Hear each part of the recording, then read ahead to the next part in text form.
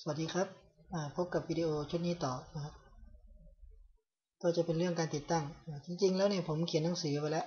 หนังสือเรื่อง Kohana นะเดี๋ยวผมให้ดูแต่เขียนไม่เสร็จสักทีไม่รู้เป็นไรเขียนยากมากนะครับหนังสือนี่เป็นอะไรที่เขียนยากจริงๆ Kohana เดี๋ยวผมให้ดูเอามายั่วน้ำลายนะครับหลายๆคนรอหนังสือผมอยู่เนี่ยหน้าปกดูหน้าปกดูหน้าปกเล่นๆนะครับ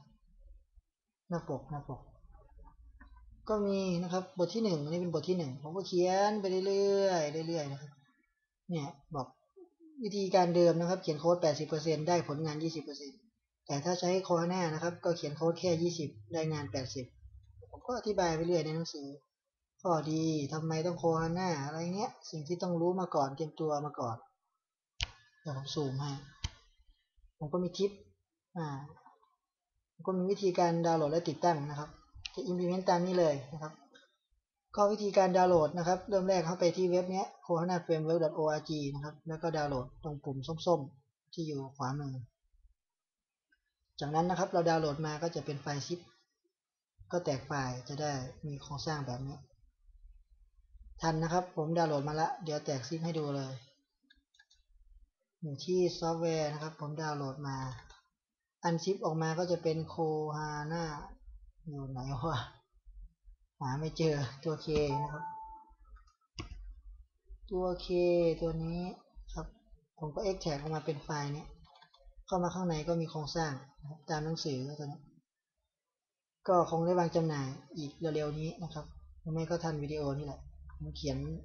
มันไม่ค่อยมีเวลาเขียนนะครับก็ทำการ copy ไฟล์ทั้งหมด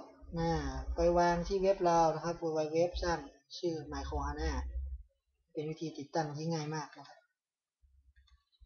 เพื่อไม่งงไปเลยได้ดี App Serve www สร้างโฟลเดอร์นะครับชื่อ Kohana เอาอย่างนี้แล้วกันโค3นะครับตั้งชื่อโค3ง่ายๆเลยตั้งชื่อโค3แล้ว copy ไฟล์ที่เราดาวน์โหลดมานี่แหละนะครับ copy เอามาวางปั๊บ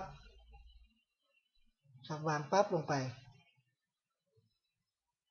ผมทำคู่มือไว้นะครับกันตายผมก็บอกว่า copy วางลงไปแบบเมื่อกี้แหละให้ browse ไปที่ localhost แล้วก็ชื่อผ่านของเราbrowse ซะโค3ปั๊บก็เจอหน้าเพจแบบนี้ถ้าไม่เจอแบบนี้นะครับไม่มีการพาสหมดแบบนี้เดี๋ยวผมให้ดูในคู่มือนี่ก็พาสหมดผ่านนะครับไม่ติดปัญหา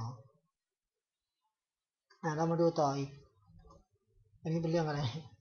ดูก่อนอันนี้คือติดตั้งโคฮาน่าเอาการติดตั้งเฉยนะครับก็แค่ติดตั้งนะครับเบื้องต้นจุดที่เราต้องลุยต่อก็คือการไปที่ mycom ได้ที่มี app serve apache ใช่ไหมวะไม่ใช่มั้งหรือเปล่า apache httpd.conf อยู่ใน conf อยู่นี่ครับ httpd.conf เปิดด้วย editpad ก็ได้นะครับหาอะไรหาอะไรหา mod rewrite หา mod rewrite นะครับมันจะมีตัวชาร์ปอยู่ตรงนี้แหละเดิมทีมันมีอยู่ตรงนี้ก็ลบมันออกซะนะครับแล้วเซฟลบมันออกแล้วเซฟนะครับจะเปิดใช้งานก็ต้องเอาชาร์ปออก mod rewrite นะครับเขียนอย่างนี้ทีนี้ง่ายๆไปที่ service control panel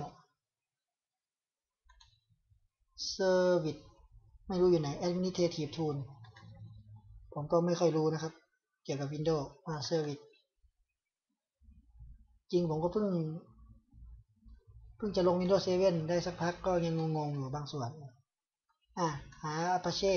แล้วก็กด restart ตรงนี้ปุ๊บรอหน่อยนะครับกระดึบรอเครื่องผมช้านะครับ CPU ผมกากมากโอเคเรียบร้อยนะครับแค่นี้แหละง่ายๆนะครับติดตั้ง Kohana เฉยไม่มีอะไร ต่อไปจะเป็นเรื่องการคอนฟิกเพื่อให้มันเริ่มต้นรันตัวเองได้นะครับแค่ก๊อปไปวางนี่แหละครับติดตั้งไม่ได้อินสตอลไม่ได้อะไรปวดหัวเลยเดี๋ยวพบกันอีกในวิดีโอถัดไปนะครับ